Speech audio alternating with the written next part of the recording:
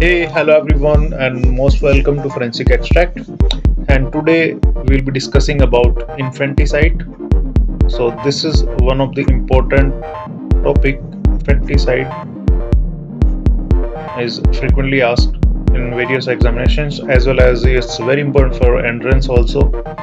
So infanticide is basically usually is committed at the time of or within a few minutes or hours after birth.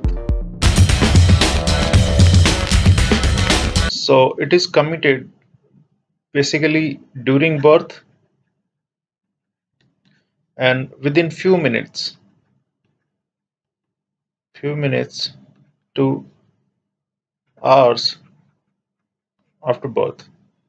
Now now the alleged mother should be examined in all cases of infanticide for signs of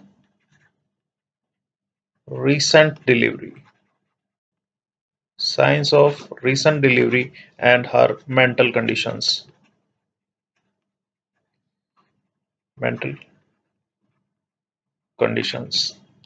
Now, in India, there is no distinction between the murder of a newborn infant or that of any other individual. So we don't have any separate law in India.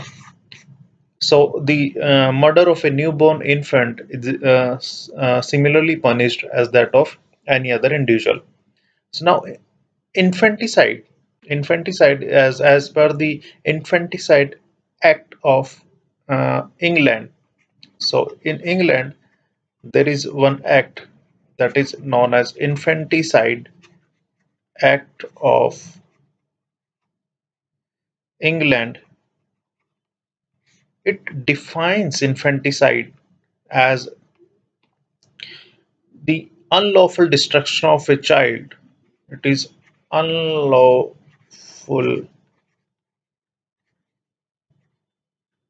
destruction of a child under the age of 1 year.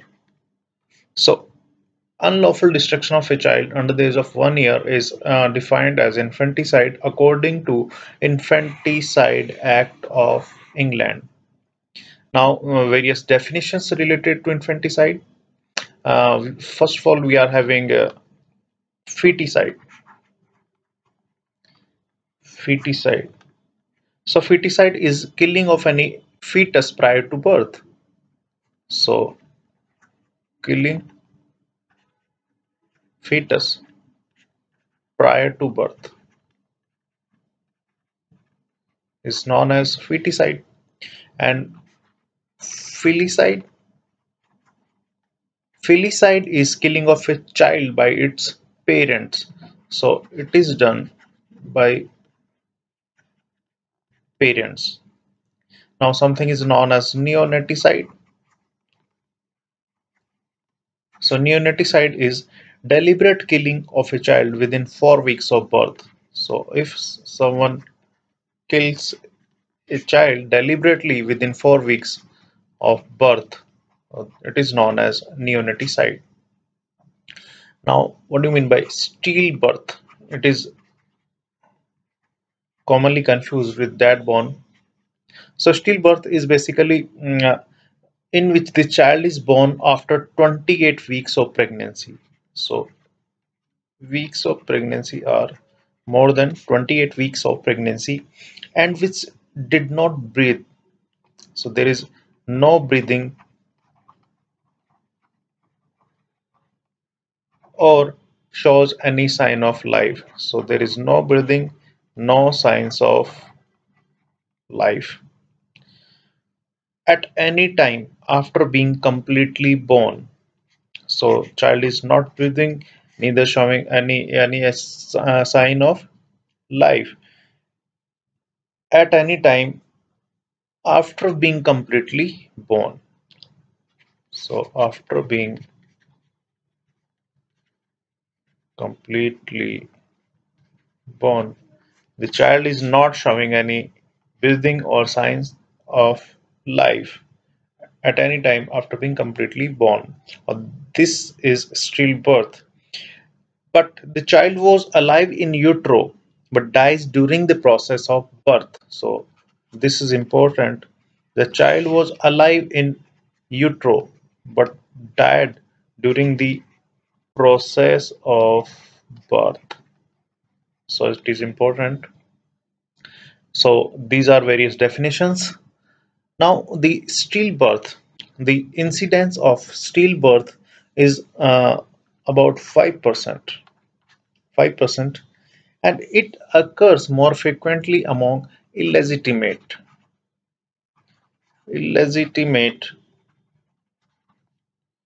and immature male child in primipara. So immature illegitimate male child in primipara are the basically stillborn. Now the it is commonly seen in obstructed labor due to contracted pelvis. So it is seen in obstructed labor in case of contracted pelvis. So if pelvis is contracted and there is obstructed labor, and it is most frequently associated with stillbirth. Now there are various signs of prolonged labor will be present, like signs of prolonged labor like edema and bleeding into the scalp, or formation of caput succedaneum that we'll discuss later on, caput succedaneum formation, or severe molding of head indicate stillbirth. So severe molding of head.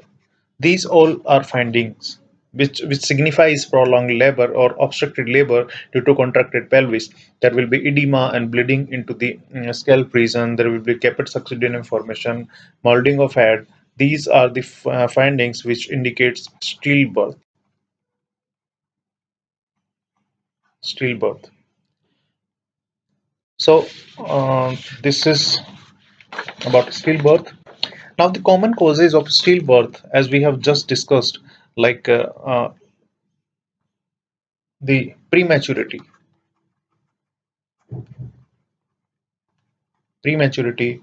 or anoxia, various types of anoxia are also associated.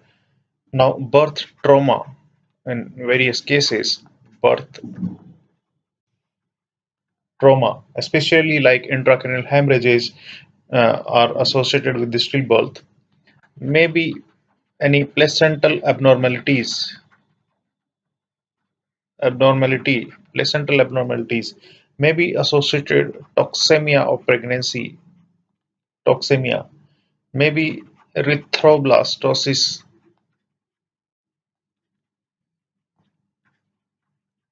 fetalis.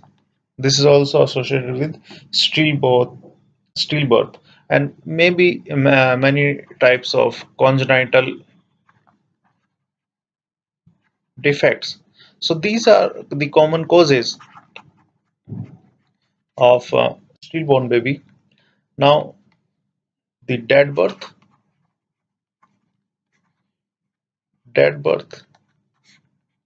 So a dead child is one which has died in utero. So in utero, the child is dead and shows one of the following signs after it completely born. So there are various signs, like there will be rigor mortis at the time of delivery. Now the child is macerated. If the child is dead in utero, the child is macerated, and this condition is known as aseptic autolysis, because the child remains in utero after death for 3 to 4 days, surrounded with liquor amini, but there is no air. So child is surrounded with liquor, uh, but there is no air. Once air enters, then there will be putrefaction. So if there is no air, and this condition is known as aseptic autolysis or macerated fetus. Now there are various features of maceration, like the macerated fetus will be showing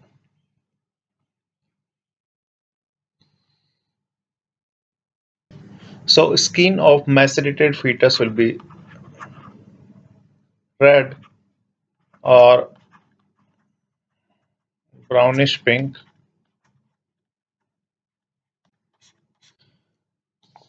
with peeling and slipping. So skin will be peeled off and skin slippage will be seen. Now this finding, which can be seen within 12 hours of death in intrauterine life, skin peeling and slipping is seen in macerated fetus. Now gas in aorta is also seen within 12 hours, and this sign is known as Robert sign. It is known as Robert sign. Now the surface is slimy, blistered, desquamated, and the body is basically flaccid and flattened. Flattens out when placed on some level surface. So body will be flaccid and flattens out when placed on some hard surface or level surface. So these are a few of the features and or external appearance or internal appearance in case of emaciated fetus. Now the fetus will be having sweatish odor and large blabs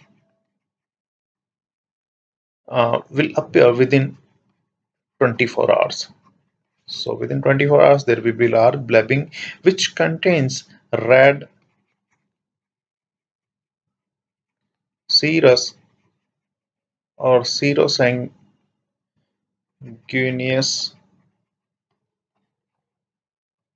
fluid in these blabs.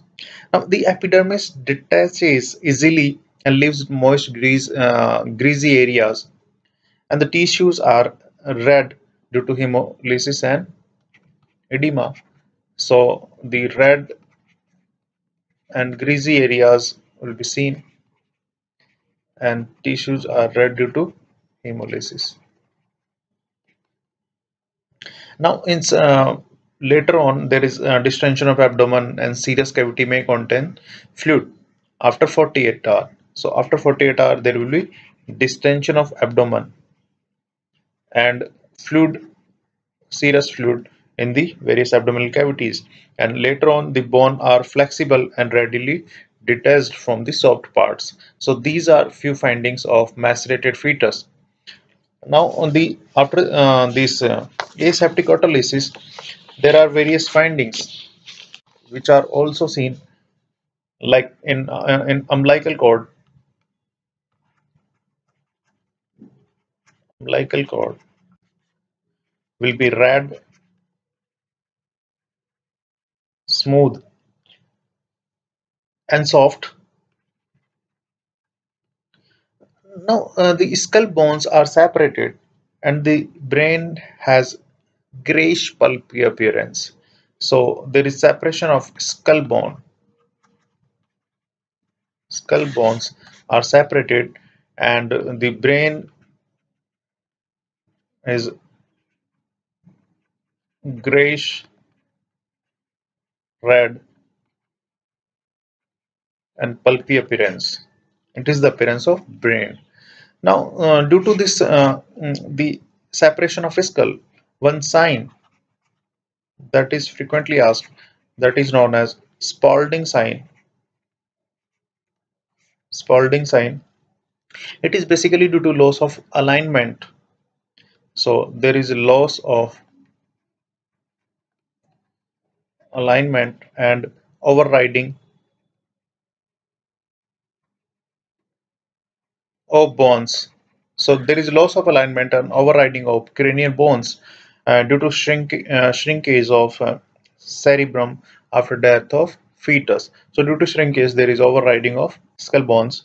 Now, what happens in early stages? Only there is a loss of alignment without overriding. So in early stages, there is only loss of alignment without overriding, but later on, there is overriding of skull bone is also seen. Now, this sign, this Spalding sign, will develop earlier with vertex presentation than with breeze presentation. So it is early in vertex presentation. Now may be detected within few days or about 7 days of death of fetus. So within 7 days of death of fetus, the sign is frequently seen, but often takes much longer time, even weeks or even 2 to 3 weeks. So guys, this is Spalding sign in which the cranial bones, these are cranial bones which are overriding each other. So this is overriding of cranial bones. So this sign is known as the Spalding sign. And initially there is a loss of alignment. Then later on there is overriding. So this is one important sign that is known as Spalding sign. The fetus is sometimes mummified. So mummification can be seen if there is deficient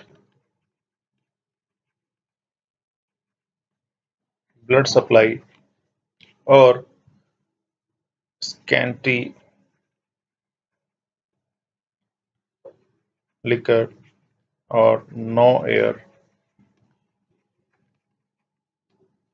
enters in uterus, then fetus would be mummified. Now something about viability of the infant. So viability.